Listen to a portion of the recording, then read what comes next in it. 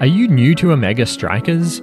Are you struggling to understand what all this means? What the... okay. Or are you chasing the ball around the field, having no idea what you're supposed to be doing? Well, good, then this video is for you. In this video, I'll give you a super basic introduction to every part of this brand new game, including strikers, controls, and trainings, as well as 3 gameplay tips that will give you a massive edge over your opponents early on.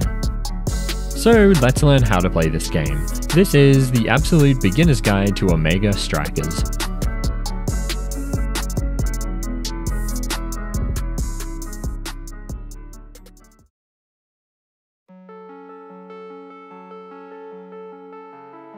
The first thing you'll want to do when opening up this game is choose a striker. You can find a full list of the strikers and their abilities by going to the main menu, clicking on this icon here, and then checking out each of them one by one. My main recommendation is to choose from this list of 6 strikers, which are the 1-star strikers, which means they're the easiest ones to use. These guys have mostly pretty simple to understand abilities like straight attacks and speed boosts that will allow you to get the hang of the basic gameplay without having to worry about complicated moves. My personal recommendation is Estelle, who has a really simple straight attack, a cone attack, and a teleport move. Her teleport allows her to move around quickly, and the 2 attacks are easy to use without long cooldowns. Kai is another great choice for beginners as he has extremely simple moves that take almost no time to learn. Estelle and Kai are both available right from the beginning, but some of the other 1-star strikers need to be bought from the store using in-game currency. Don't worry though, no actual money is required for these.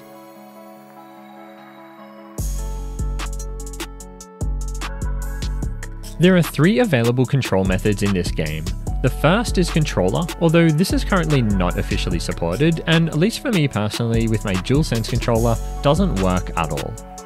And then there's 2 keyboard and mouse options, one being MOBA controls and the other being WASD. My personal recommendation, and the recommendation of most of the community, is WASD controls, so that's what we're going to use in this video.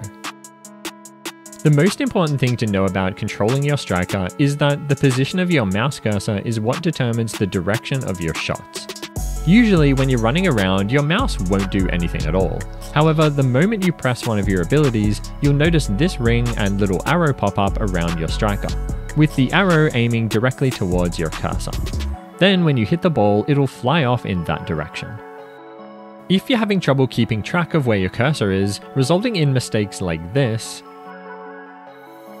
you can actually increase the size of the cursor by going into settings and changing this option here. It admittedly doesn't look great, but it might help you avoid own goaling, so that's a dub in my book.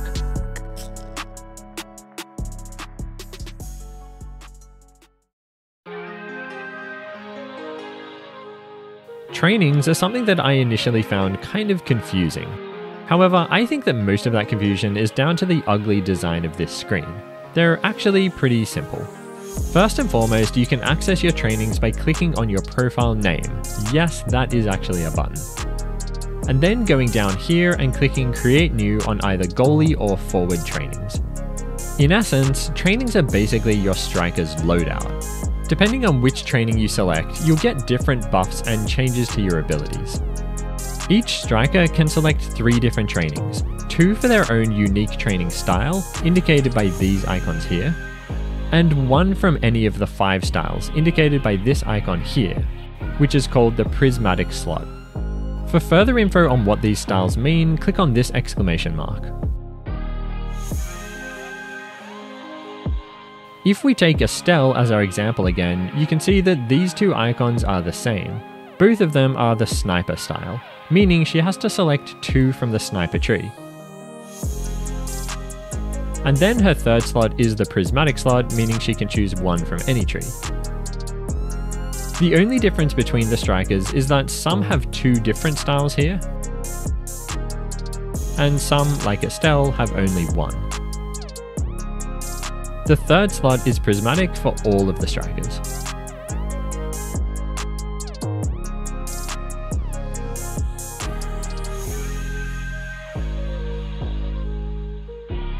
The only other thing I want to say is that you should go and check out the store, because in there you can buy 2 different trainings for each style using in-game currency.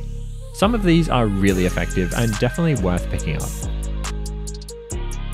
Okay, so now that you've got your striker, figured out your controls, and chosen your trainings, now it's time for some gameplay tips.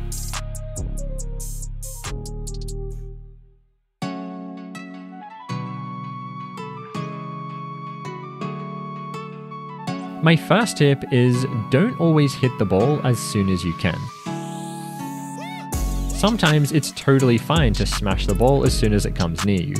This can be a great way to keep up the speed of the play, and hopefully catch your opponents napping. However, there are so many situations when it's actually much better to delay your hit instead. For instance, in this situation here, I could of course just smash the ball immediately. However, then my opponent could easily just hit it back straight past me. So instead I do this. I stay with the ball and don't do anything. And then as soon as my opponent hits it, I hit it back straight past him and score a goal. And this technique isn't just effective in offense, it's also something to keep in mind all over the field, including in defense as the goalie. My second tip is aim your hits carefully. One thing I see so many lower ranked players doing is just ping-ponging the ball back and forth between each other. Basically just trying to hit the ball as hard as they can at all times, and usually directly at their opponent. So my first recommendation on this is for defensive situations. Instead of always clearing the ball directly forward, which can often result in it coming straight back towards you, try to clear it to the sides instead. This is often much safer, gives your team time to recover, and might even allow you to counterattack.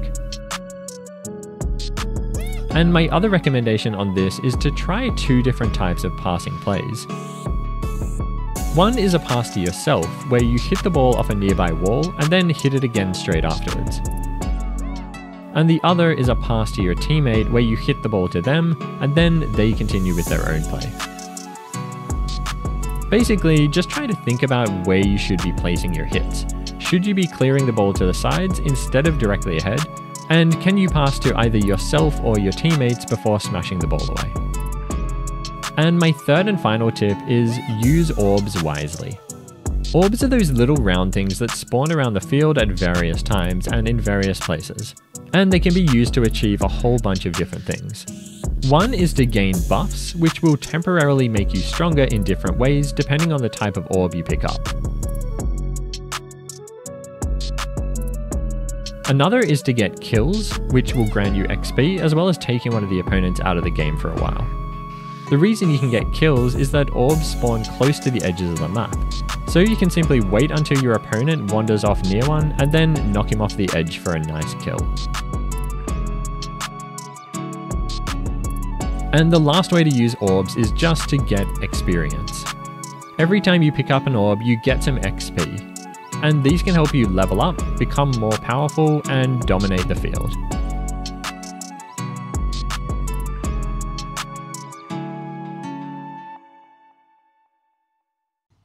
And that's it. That's all the info I've got for you guys today on omegastrikers. I'm personally absolutely loving this game right now, and I definitely plan to do more videos about it. So if you have any questions or you want me to cover anything in particular in a future video, let me know down in the comments. And come join the Mogz Discord server if you want to hang out with me and other Mogz viewers, and go check out my second channel if you want to see me play games with live commentary. The links for everything are in the video description. And like the video if you liked it, dislike it if not, subscribe for more videos like this as well as a whole bunch of other gaming content. As always, thanks for watching, and I'll see you guys in the next video.